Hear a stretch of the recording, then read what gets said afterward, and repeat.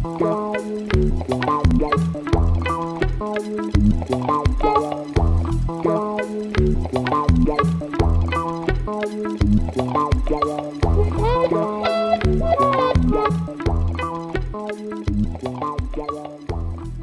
for the invitation to Lumini. It's a pleasure to be here, and the organizers.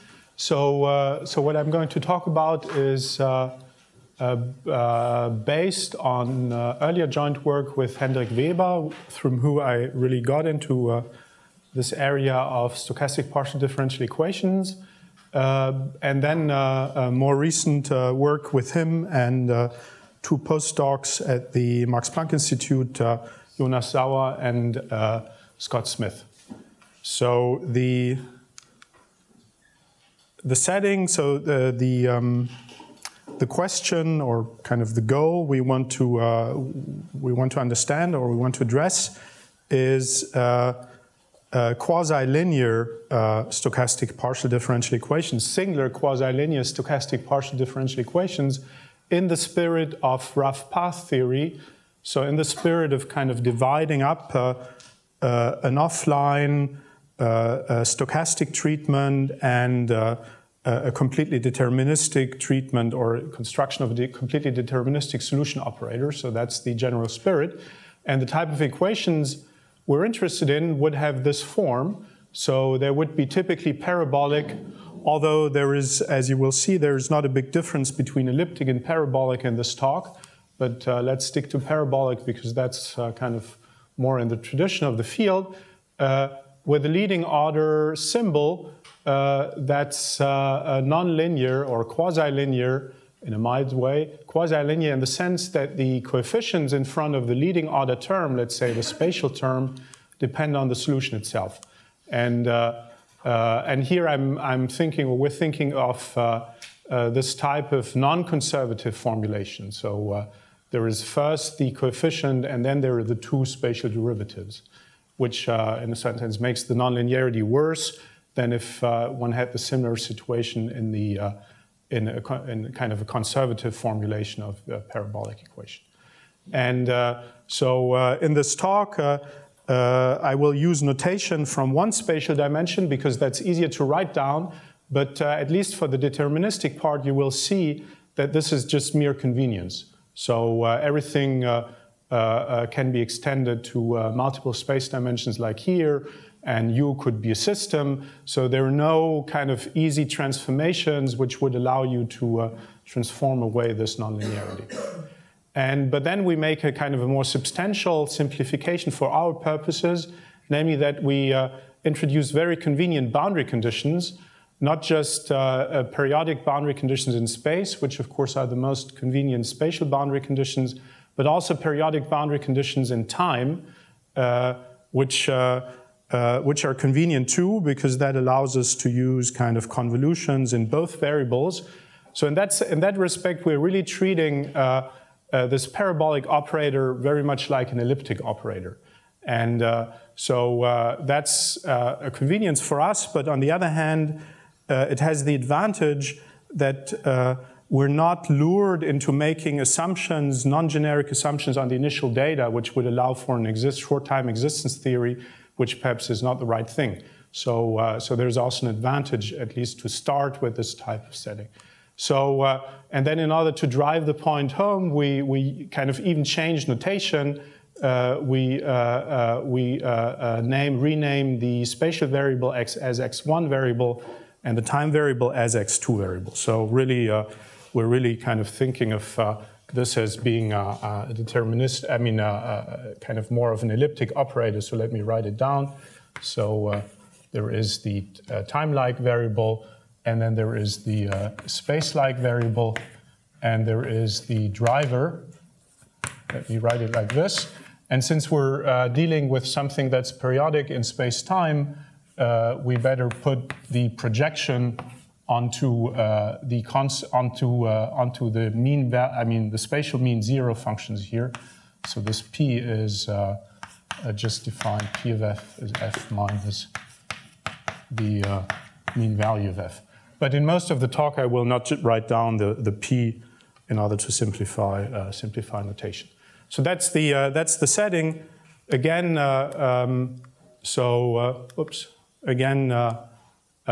one space dimension just for simplicity, and space-time periodic for convenience.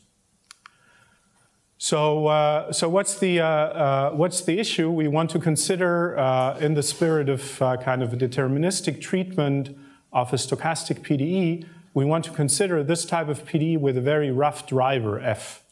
So what means rough?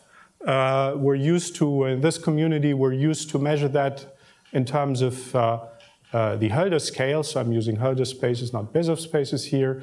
And since we're dealing with a parabolic problem, we have to use the right metric on time space, the parabolic metric, and then the Hölder spaces and Hölder norms are defined as usual by looking at the modulus of continuity with respect to the alphath power of this distance, and Hölder spaces, positive Hölder spaces are just those spaces where this norm is finite, and negative Hölder spaces are defined as taking derivatives of positive Hölder functions. So that's all very kind of conventional and usual. So what's the issue here? Let's think of the right-hand side of a regularity, which I want to describe as being in a typically negative Hölder space with the exponent alpha minus 2. So in the best of all worlds, the parabolic operator increases the regularity by 2. So U itself, and we cannot expect better, should be in C alpha, which means that the second derivatives of U should be again in C alpha minus 2. So the second spatial derivatives of U are in the best case, in the same regularity class as F. Whereas nonlinear transformations, if provided the nonlinearities sigma and A are smooth, are again in the original Hölder space C alpha. And now you see that this nonlinearity here has exactly the same issue or the same problem as this nonlinearity. This nonlinearity, so this type of multiplicative noise nonlinearity, only makes a classical sense if the function is more regular than the distribution. So on the Hölder scale, if alpha, which is the level of regularity of this function, and alpha minus 2, which is the level of regularity of the distribution, is positive, which is equivalent to alpha larger than 1. And now you see that you get exactly the same, you do exactly the same power counting computation on this term on the same conditions. So in a certain sense, both of these terms have the same flavor in terms of their singular structure. And therefore, it's not surprising that kind of techniques which have been developed for this product can also be used for this product. In fact, it's a little bit more subtle because this product, in a certain sense, is more nonlinear because both factors depend on the solution. But in terms of power counting, it's the same issue. So that means the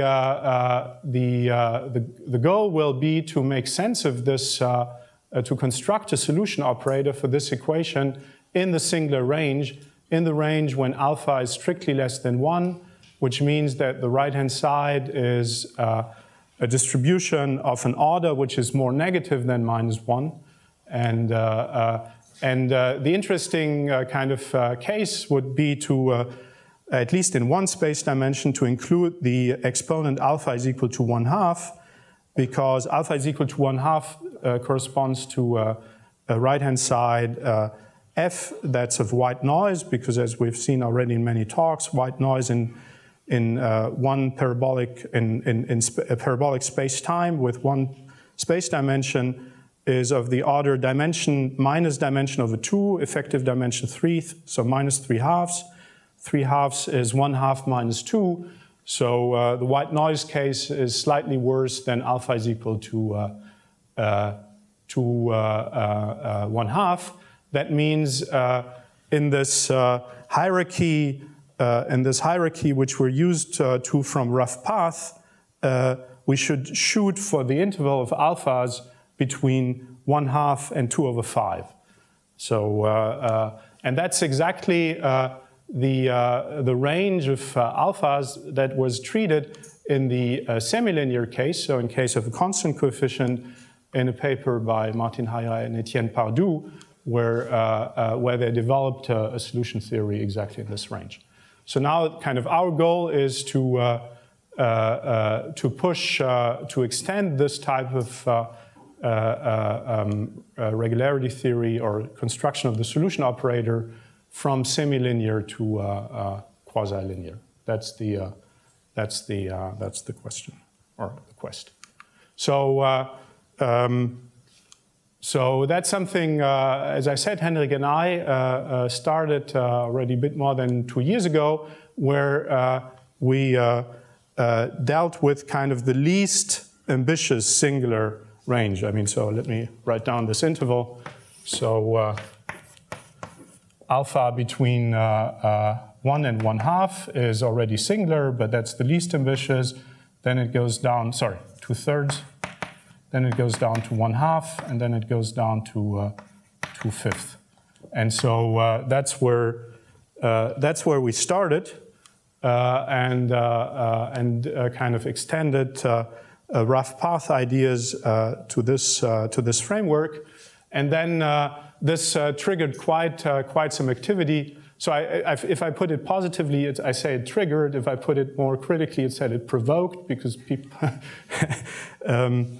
So there were more work. So we used, in a certain sense, very. Essentially the controlled rough path notion of Gubinelli. Then this was kind of redone quite differently, using the same parametric ansatz, which I will explain in a second, using the paracalculus, so para-controlled path. And then kind of with the same calculus, there was the work by this group. And then more recently, Mathématiques and Martin Heyer used the regularity structures to kind of, part of my understanding is that part of their work is general, but kind of the explicit computation of the renormalization term is done in this interval. And we recently went back to this method and combined it with ideas from regularity structures and went into the same interval, which is this one. And today I want to convince you that these ideas can also be used in this interval, which is the interesting interval for white noise. So, and in order to make things simple, I will kind of drop this nonlinearity, which anyway I already dropped here in front of the F term, because that's the more traditional thing. Okay, so that's the plan for this talk, and I think what sets our approach to these quasi-linear equations apart from the three other teams is that we take a kind of a more PDE inspired approach, in the sense that if you want to solve a quasi-linear equation by small data analysis, you first build a good theory for a variable coefficient linear equation.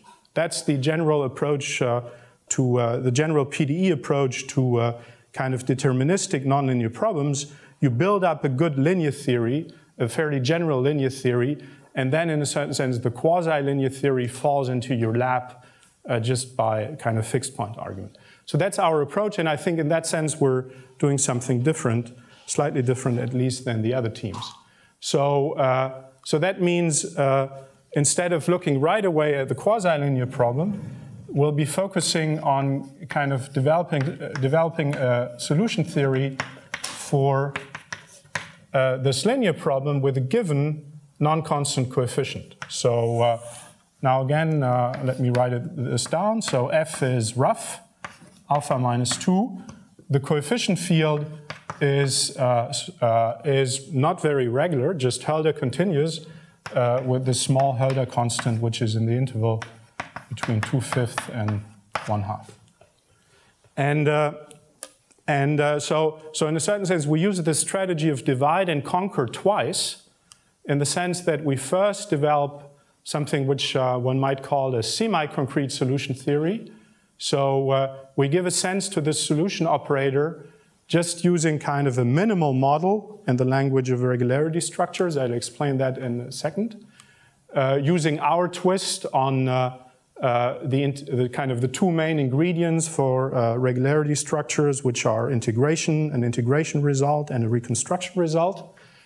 And then, depending on what concrete problem we have in mind, we post-process that kind of general theory where you can easily see that you can go all the way down to alpha equal to 0 to something more specific, which is targeted towards the specific nonlinearity which you have in mind. And here, the simplest case is if the coefficient just depends linearly on the solution, in which case you have to take a model which consists of seven elements. But I'll explain that in a second. So again, so not only are we not head-on attacking the nonlinear problem, but first developing kind of a linear theory.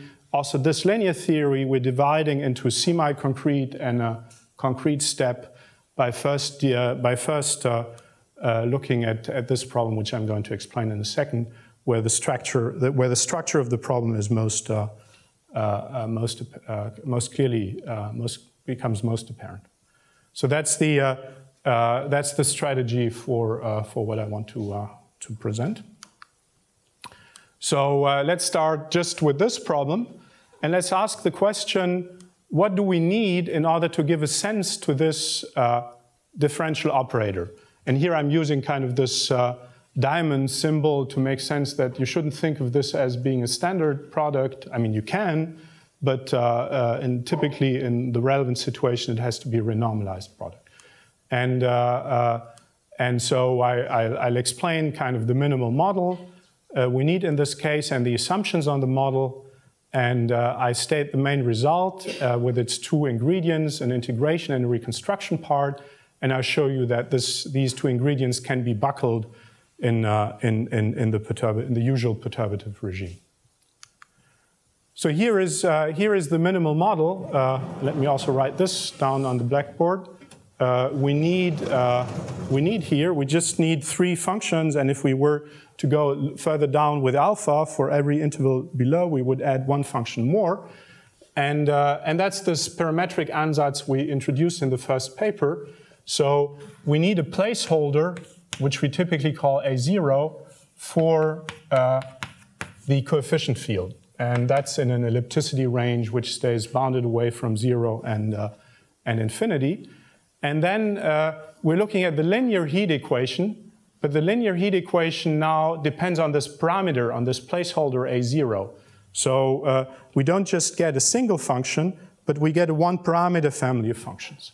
So we're looking at the function V alpha, which is a function of x, and depends on this parameter, and is defined by the constant coefficient heat equation with the right-hand side f.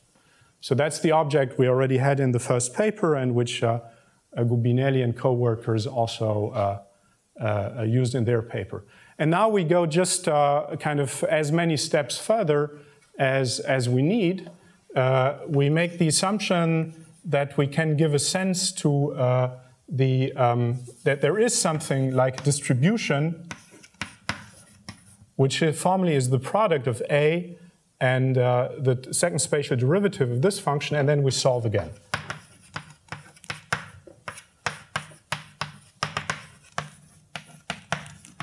And then we do that once more, and that's enough for this purpose.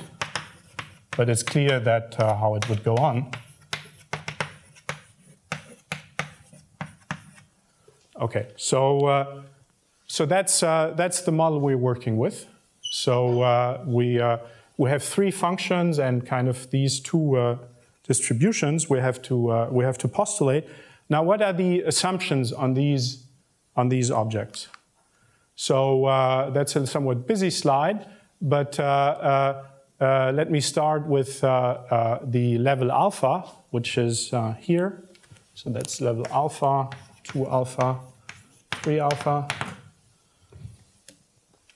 So on the level alpha, we make kind of the usual assumption that the right-hand side, the distribution, should be of order alpha minus 2. So that's our negative Hölder norm.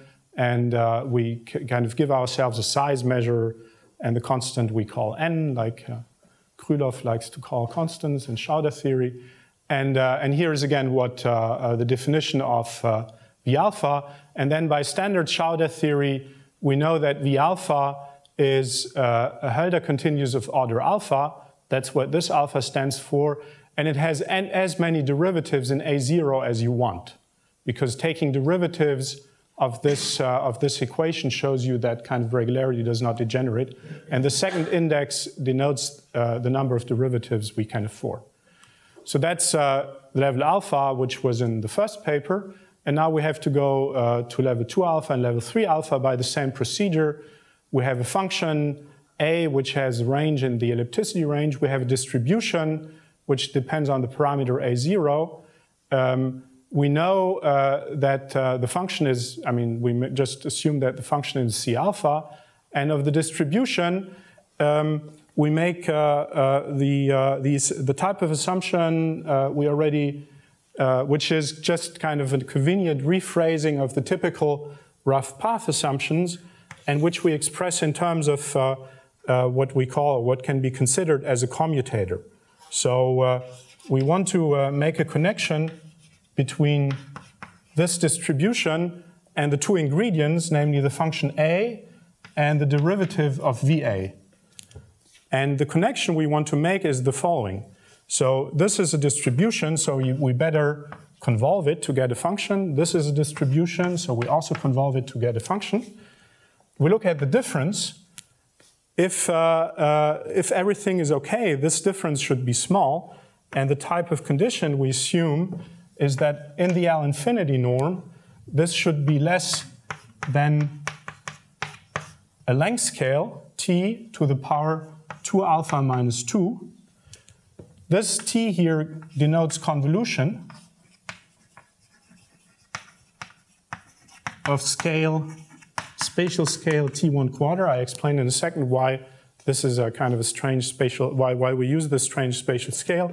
This is a quadratic object, so the constant should be called n squared. And this should hold for all convolution scales less than t than 1. And that's exactly how this norm here is defined. And we could, for the definition of this norm, we could use any convolution operator here. But for the proof of the reconstruction theorem, it's very convenient to use not just any convolution, but to use a convolution that has a semi-group property. That tremendously or somewhat simplifies the reconstruction theorem. So semi-group properties in connection with the para-controlled calculus has already been used. I think here we do it somewhat differently. So we use the semi-group, which is generated by kind of the square of the parabolic operator, because that's an elliptic operator in time-space and has the right scaling. But what matters to us is just the right scaling and the semi-group property. Okay, so that's the offline assumption on level 2 alpha. Then we define V2 alpha as stated. Then by our integration theory, we get a controlled rough path condition for V2 alpha, and let me write it down in full glory so that this notation becomes more obvious.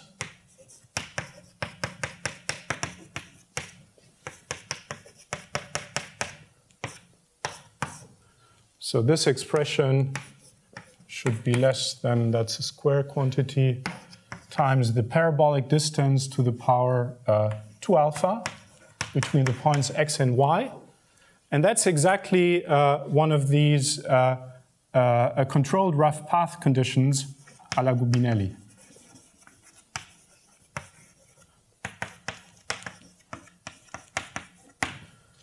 And the twist is that now we're comparing increments of the function we're interested in to increments of another function, but this other function depends on this parameter a of x, and here I should also put the a of x.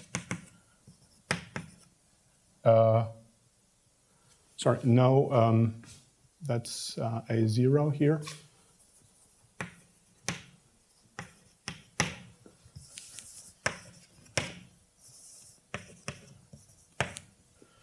But here we have kind of a derivative appearing with respect to the parameter. So that's and for this here we write instead of writing this out, we write these square brackets to denote this type of differences. So that's again a shorthand notation for this condition. So that's something which comes out. So from this bound by our integration result, we get this controlled rough path condition. And now we just have to go one step further. We now make a kind of a type of commutator condition to level 3 alpha minus 2 on this product. And from integration, we get a modeledness condition to order 3 alpha on the new function v3 alpha. And so since 3 alpha is larger than 1, we also need to subtract linear terms in the definition of this norm. And then we even need to make assumptions on level 4 alpha on the product between a and this third order function. So those are the offline conditions, and there is a nice hierarchy of norms or kind of type of size measures. There are kind of negative size measures which involve these commutators, and there are positive size measures which involve these controlled rough path conditions. And the second index always denotes how many derivatives in the parameter I want to control. So here's again on one slide the assumptions. The usual assumption on the right-hand side, which gives us control on V alpha. The commutator assumption on the product of A and the second spatial derivative of V alpha, which gives us a kind of a controlled rough path condition on V2 alpha. Another commutator condition, which gives kind of a higher order controlled rough path condition on V3 alpha, and the last commutator condition. So that's the hierarchy of problems.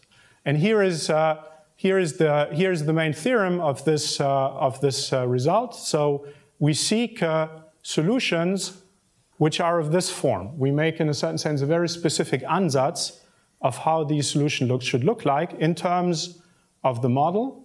So it involves the sum, or perhaps I write this also on the blackboard. So that's that's in a certain sense the ansatz. We say that at least in terms of increments, U should look like V alpha plus V2 alpha plus V3 alpha.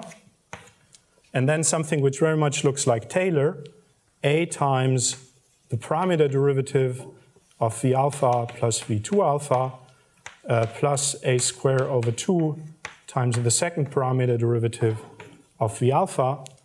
And this still depends on the parameter A0, so we need to evaluate it at A0. So this means evaluation at A0 is equal to A of x. And so what this really means is that provided the size measure is sufficiently small, there exists a unique pair of a function and a unique pair of such a product so that the PDE is satisfied. But of course, we need to impose restrictions. So first of all, we need to say what we mean by this product. And that's kind of specified by this fifth order commutator condition, which exactly tells you how this commutator looks like and determines uniquely this product. And we need to say that we want to look at the function in this class, which means we have this, this controlled rough path condition on U itself.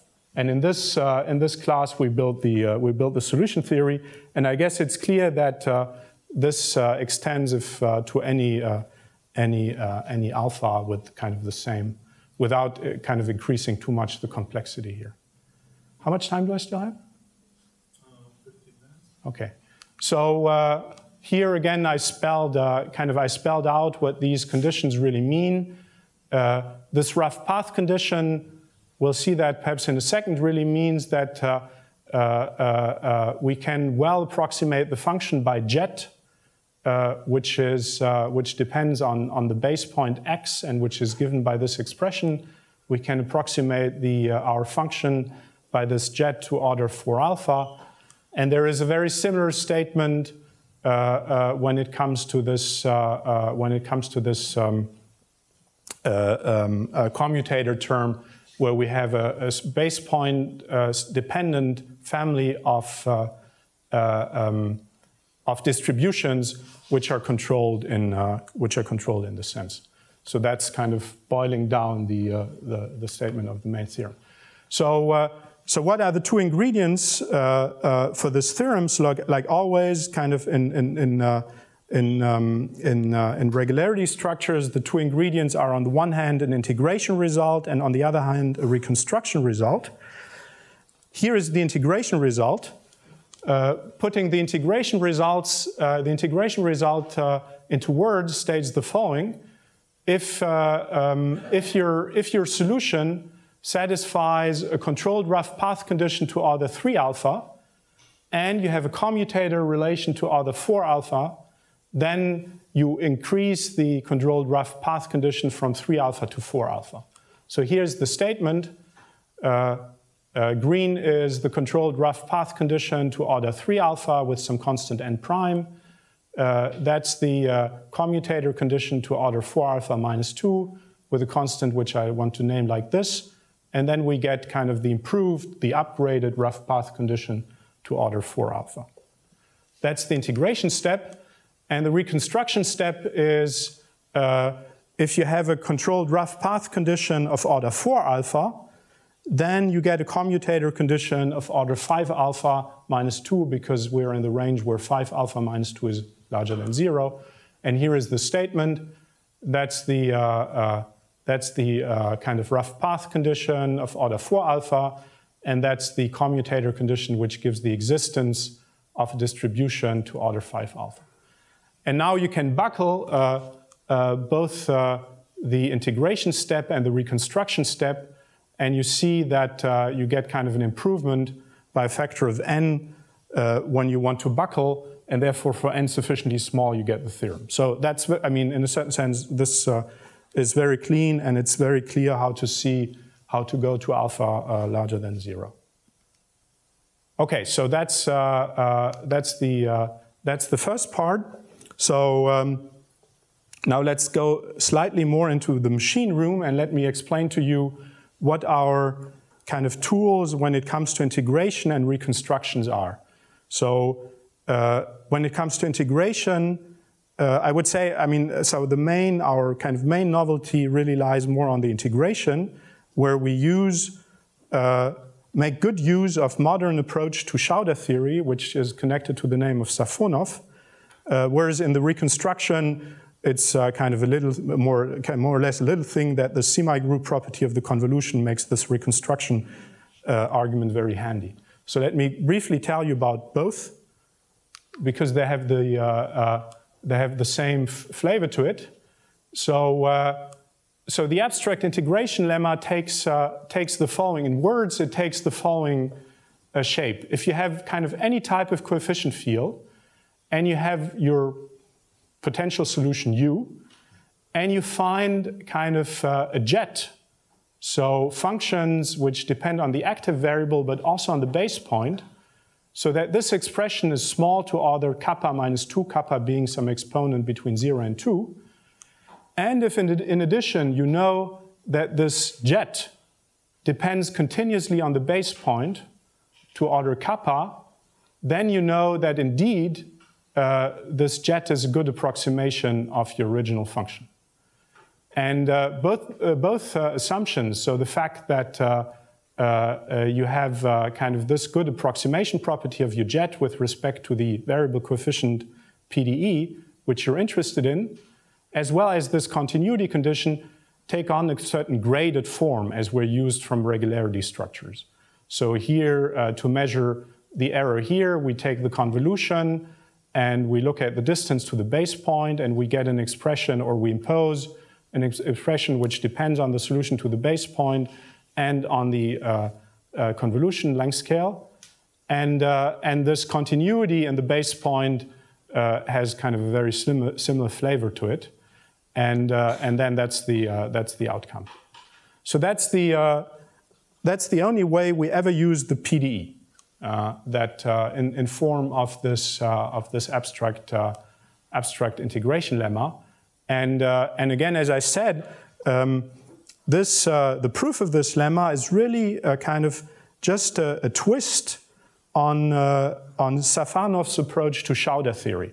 So Safonov has, and I know it from the books of Krylov, has this kernel-free approach to Schauder theory.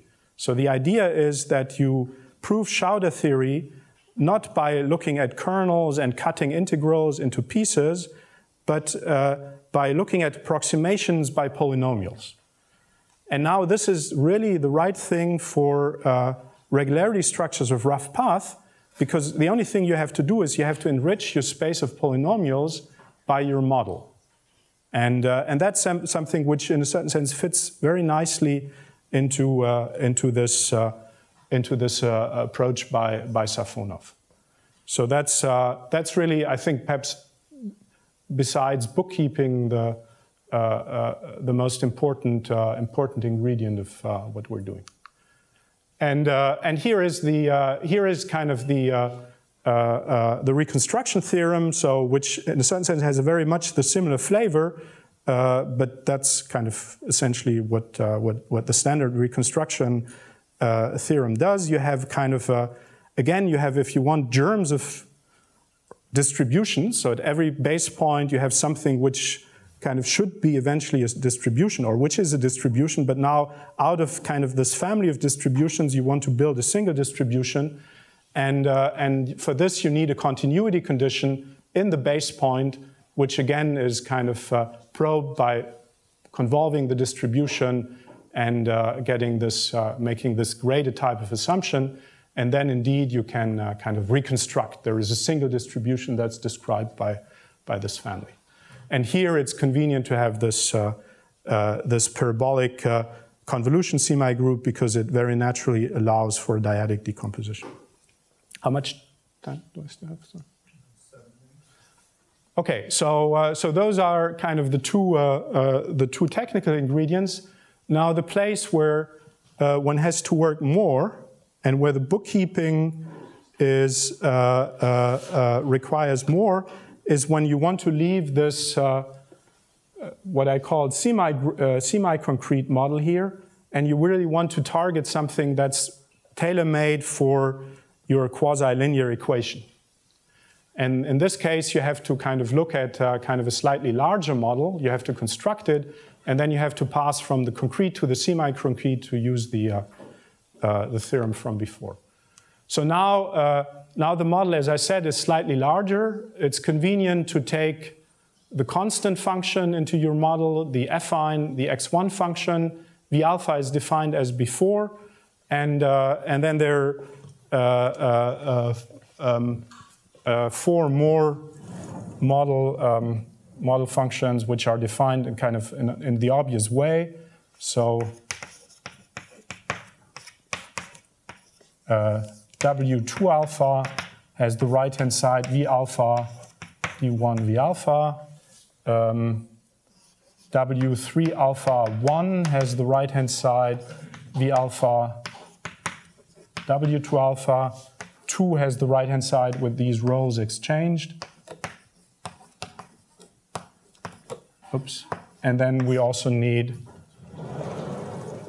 a fourth function because we have the affine function here, and that's of course a regular product here. So So now we need controlled rough path conditions on these basis functions, and that would get a little bit complicated to describe. And there, it's very convenient to use kind of the general setup of regularity structures, and we like to encode them in terms of what we call a skeleton, which is kind of a tridiagonal matrix, which in a certain sense tells you how the different levels are connected, and to write the the controlled rough path condition in a single line with help of the skeleton, which involves all these kind of 7 basis functions. And so that's when it comes to the controlled rough path conditions. But then we also need the commutator conditions. So there we look at kind of the product model, which has kind of that many entries. And we use the product skeleton, which is just obtained by dyadic products, to kind of impose these the equivalent of these commutator conditions. So all this can be very efficiently kind of encoded in terms of this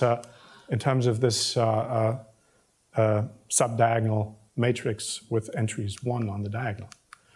And then we're using kind of the notion of, from regularity structures, the notion of a model distribution, which we think of as being a base point dependent form on the space of placeholders. But now, since all these placeholders, since all these functions depend on the parameters a0 and kind of doubled parameters a0 prime, this is really an infinite dimensional space. But we don't care, or we're not intimidated by this, and impose kind of the same type of continuity,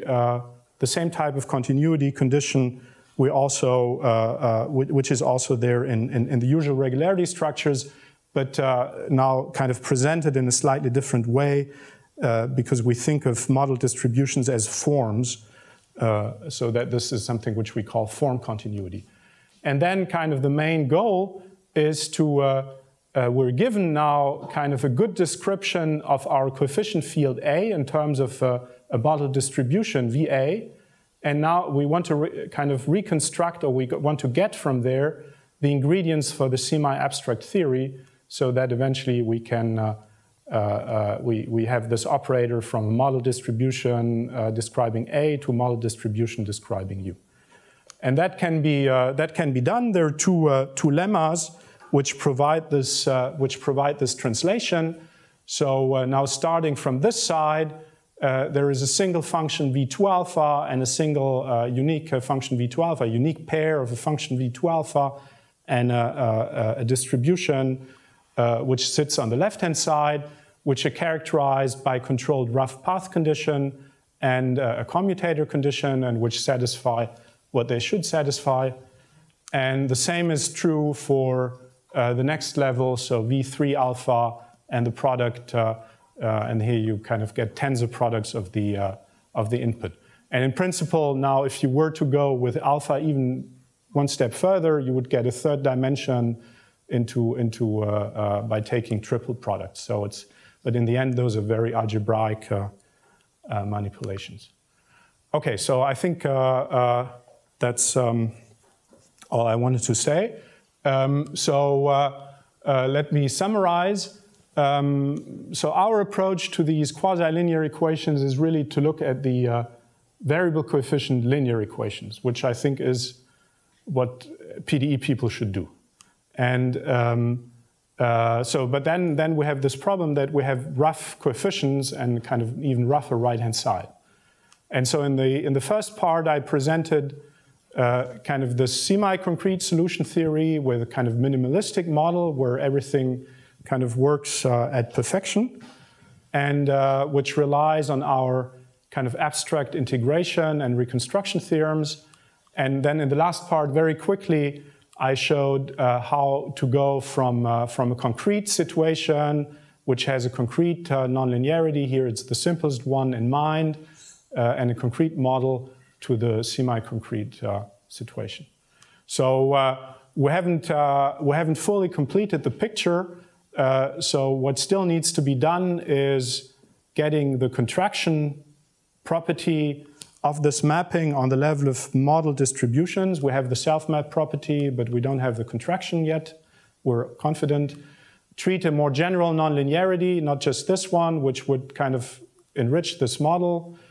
Show stability in the F. All this is okay in the very first range in the paper, in the first paper with Henrik. We did all this, but now we want to go to the other ranges. And of course, and this is something which a PhD student of mine, Claudia Reitel, is doing with Jonas Sauer, is eventually we want to get rid of this assumption of time periodicity, which I think is very helpful in our mind and from our techniques, and to convert to a true initial value problem. But like for boundary values, that's not kind of just a three-line thing, but requires some work. Okay, so I think I'm done.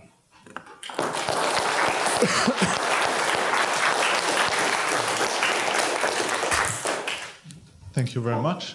Are there any questions?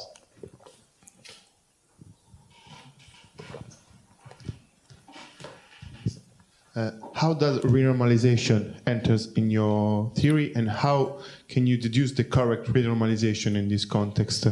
So I didn't explicitly write this down here, but one advantage is that in this theory, because of this algebraic structure, which is sitting here, we get kind of very algebraic and local expressions for the counter terms, which you need to subtract. So I mean, in principle, I could and I should have perhaps on the slides, and we did in the posted papers, write down the counter terms and how they kind of algebraically and locally depend on A, on the coefficient, right? I mean, so the important outcome of this approach is that the counter terms are very clearly identified in terms of the A, and therefore in terms of the nonlinearity, if you have it. I don't know whether this answers to some extent the question. Well, we can talk about it later. Any other questions?